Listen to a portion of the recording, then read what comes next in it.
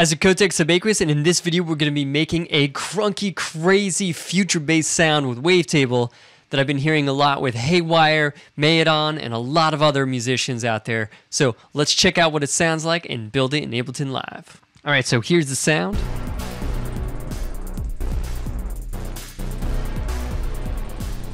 Let's just solo that bass. And I'll be playing myself.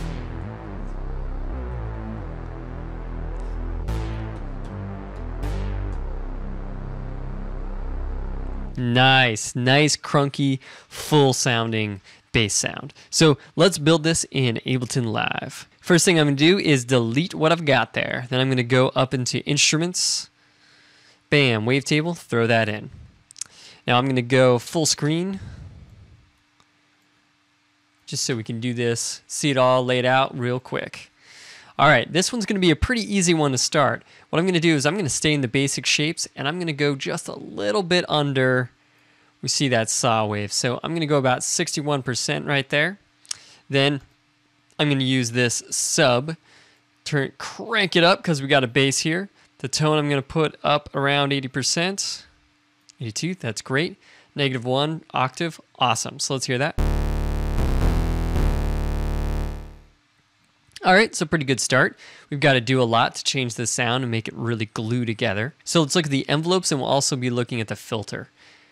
With the envelope, I'm going to pretty much keep this as is, except for I'm going to change that release time. Turn this up just a little bit. Great. Envelope 2 and 3, I'm not going to really touch much, but I am going to change LFO 1 just a little bit. We're going to turn this down, and then the amount I'm going to turn down quite a bit. Actually, I'm going to turn that rate a little bit, up to about 2 hertz. There we go. Now I've really got to map this for this to make sense. Now the next thing is I'm going to change this filter.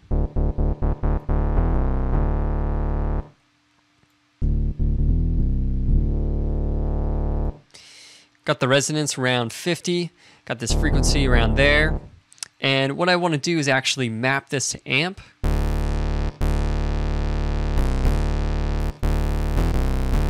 And then I'm going to turn that frequency down just a little bit.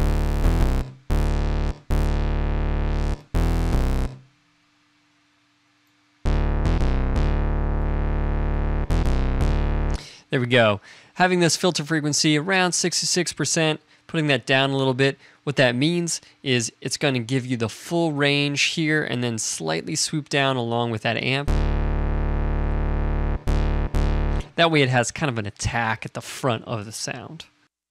With LFO 1, I'm going to turn that up just a teeny bit with my oscillator 1 pitch. So to do that, just touch that semitone there. Shows up here. Put that up. And that is way too much to start. So I'm going to turn down this amount.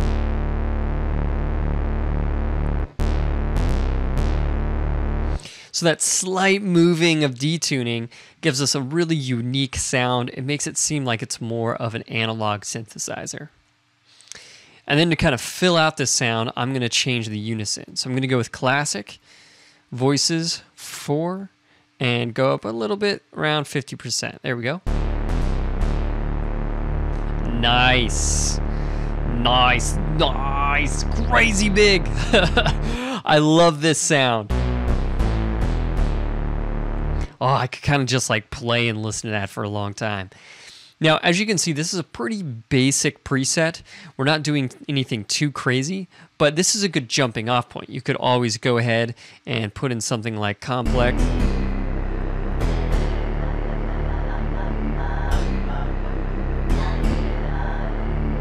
Right, and then it's going to get more and more interesting.